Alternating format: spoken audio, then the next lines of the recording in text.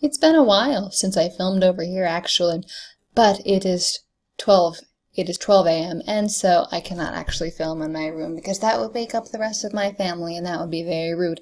But Gintama chapter 604 is out, and I have no desire to put this off any longer than it needs to be because Gintoki and Utsuro not going to talk.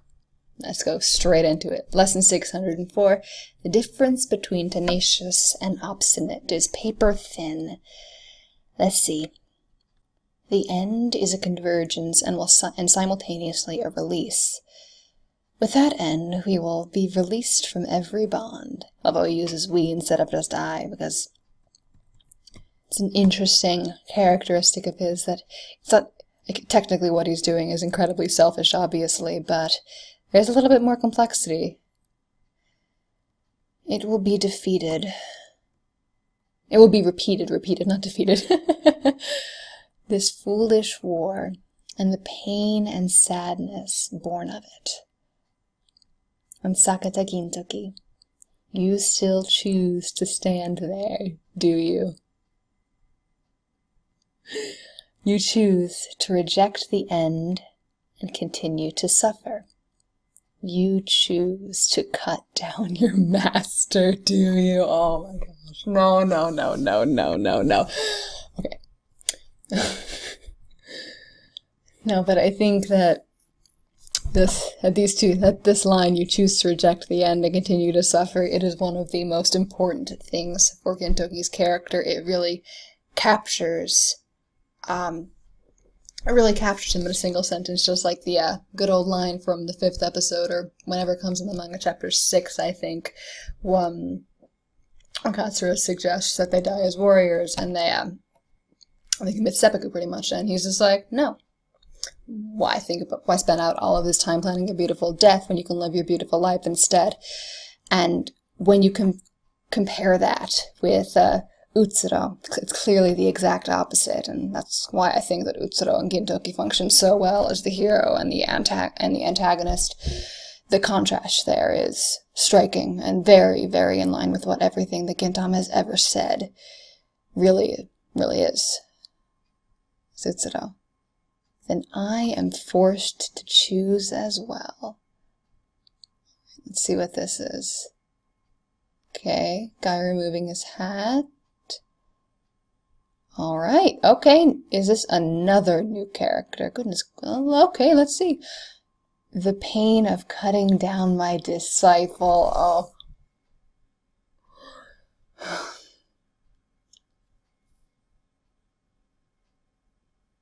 Sorachi, you're not allowed to do this. You're not allowed to do this. The pain of cutting down my disciple.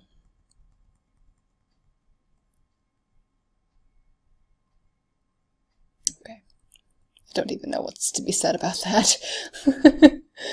Shinbachi Nobume looking very shocked. That's... Oh no, that's no ordinary Naraku. That is the last of the Naraku 3 crows. Okay. Nugai Hitsugi. So Nobume knows, obviously, considering who she is. Gintoki, look at that. He just goes straight for it. Again, no hesitation on Gintoki's part. Here we go. Look at just the Sorachi's art. It's come so far. I know I say this all the time, but he is so good at capturing a sense of emotion in his art. It's just I love. He skewered him through the mouth. Oh dear. Gintoki, look at that. Okay. No mercy from Gintoki at this. Shinpachi and Nobume look shocked. Even Utsuro's expression is just like, okay. Master, disciple, I don't see any of those around here. Gosh. What I see in front of me is just a villain.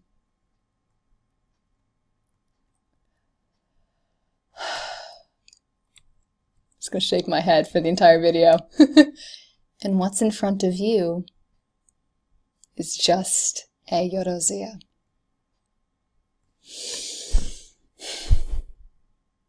Because naturally, that's where Gintoki has found his new identity, his new name, as we learned in Rakio, or as it's confirmed in Rakio. Obviously, we've known it all along, but it's articulated in Rakio.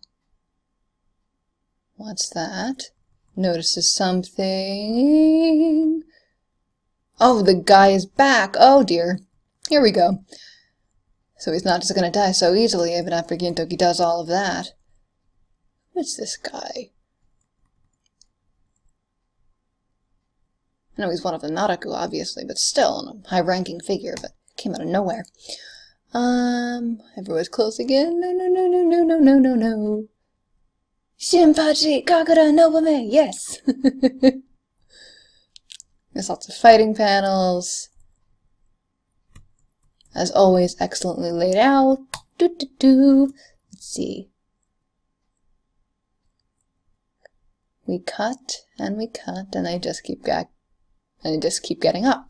Naturally, because they're undead and they can't die. There's just no end to it.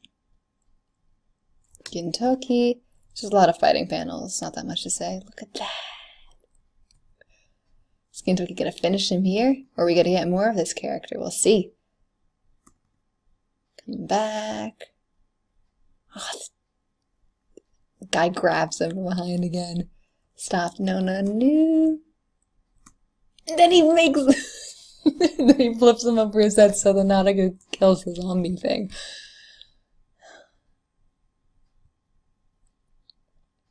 Cuts him in half completely. Good gosh, this is gonna be bloody to see animated.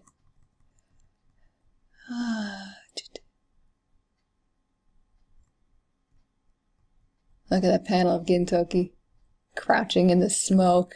I like that shot a lot. I like it a lot. More ships. More ships. So time's up. I'll secure an escape route. Run. So they're just not... Well, I'm not really surprised that the Gintoki Utsuro confrontation didn't last very long.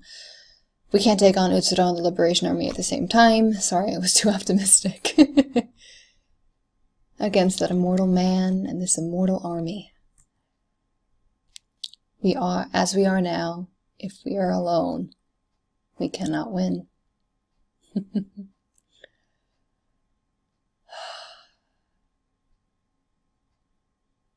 Your sword. Well, the length, your swords cannot reach me, as obviously the next page. Your sword. So many awesome panels of... This is going to be awesome animated. I can't wait to see this. Your sword will not reach. Here we go again. The famous line he's going to say 1,000,000 times over. It's probably going to be his catchphrase, essentially. Naturally, my guess is that the implications there of Gintoki's sword being unable to reach is that we're going to get the... I'll call back to the line in 552, where they're talking... Shoyo is just like, that monster sword cannot defeat me, you need to use your human sword to do that sort of thing. So your sword that Gintoki is still using is that monster sword. Essentially, when he's fighting him literally like this, that there has to be another, that he's going to need to come up with a different way to finally deal with Utsuro. Naturally, it's not going to be dealt with by brute strength alone. Because when you're facing Utsuro, you really can't compete with him in that department. It will not reach me. Utsuro! Who said his name? Has Gintoki ever really said Utsuro's name? I don't know. Going down on his head. Let's see how that goes. Explosion of some sorts. Shinpachi Kagura, look back. Light. Giant explosion. Is this what Ensho was talking about then? Blow them all away. Gintoki flies back, thrown against the storage units. Utsuro. Hurry. Run, run, run, run, run, run, run. They're all getting attacked, and the fight is brought to a sudden and abrupt end. Nobume takes him to Oh gosh, and they're both in the light. Nobume pushes him. All I can think of right there, Nobume pushing him out of the way, is exactly what Isamuto did. Please don't tell me that Nobume is not gonna die. No, she's not. Gintoki is flying into the water. What's that sword? It's sword that's falling with him. And that's all. That's all. Come on. I can see what people were saying, that was a lighter chapter, relatively speaking, in comparison to what we've gotten in the past. But obviously, the first confrontation with Utsuro couldn't last too long. It's too early for the actual fight to happen. And of course, if one thing important was established here, it would be that, of course, that Gintoki's not just going to be able to defeat Utsuro by simply fighting him. It's not going to work. You can't beat Utsuro in that sense. And the real battle to be won here, not just in terms of physical strength, but in terms of actually what makes sense with regards to plot and characters and themes of Gintama, that obviously it can't just be, oh yes, I'm going to defeat Utsuro because I'm going to beat him in a fight. No. Especially because Utsuro is shoujo, there is such a deep emotional connection between Gintoki and shoujo and Utsuro. It wouldn't make sense if it were that simple, and if it just ended out. And Gintoki, one wonders exactly what that realization Gintoki is going to need to have. I don't know, we're going to see how that goes, but I'm excited. So we've got the first confrontation. So I guess this is like this arc in general. What have we gotten so far?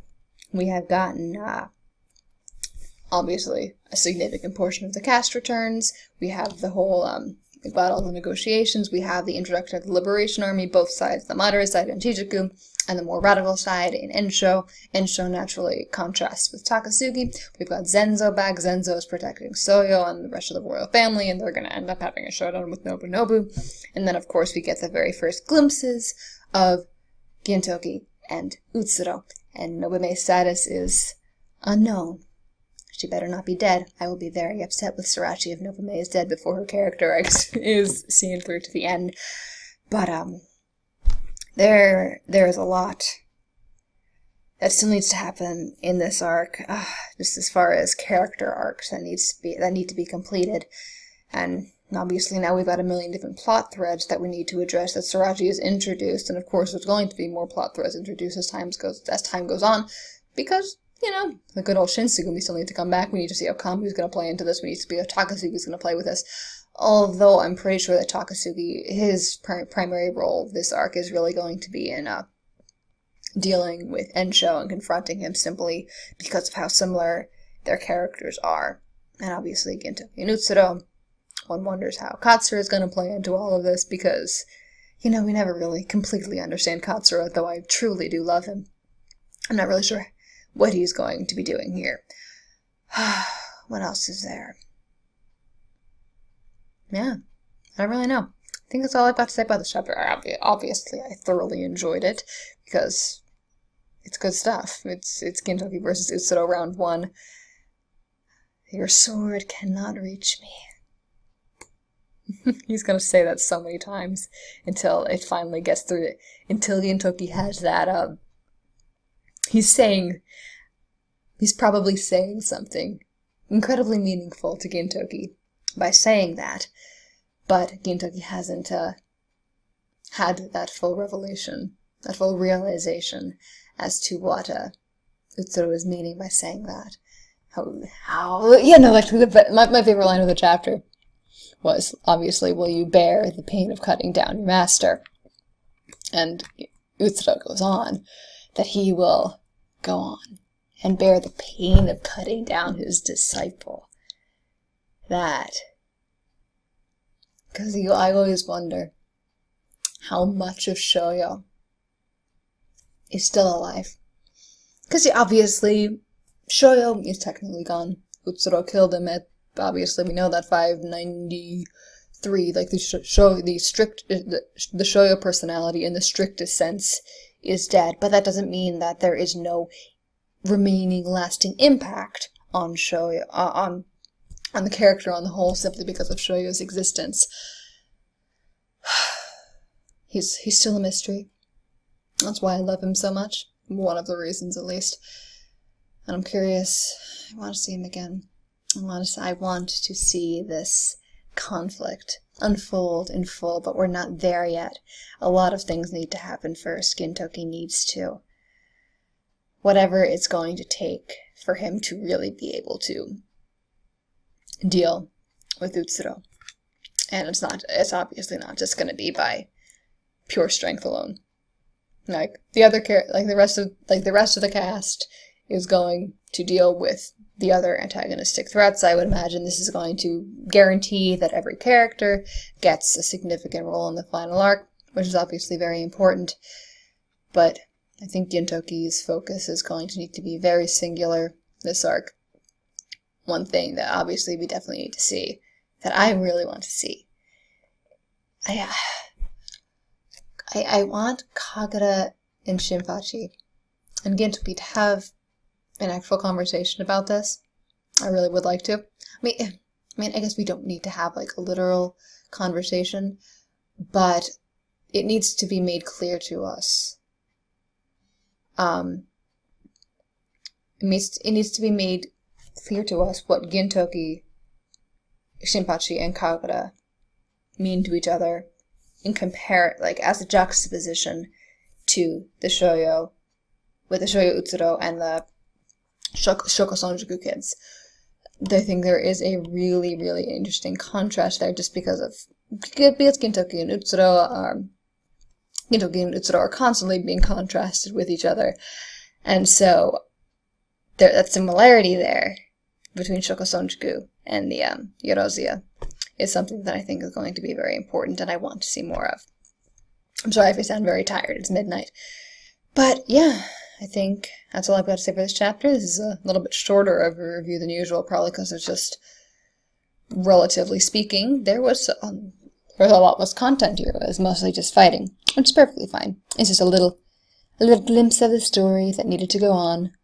One wonders where the other Naraku guy, whether he's going to have any role in the rest of it, and the exact repercussions of what's going to happen because of what the Liberation Army did, a bomb of sorts that they dropped. But yeah, thank you very much for watching. Please like, comment, and or subscribe, and I will see you soon.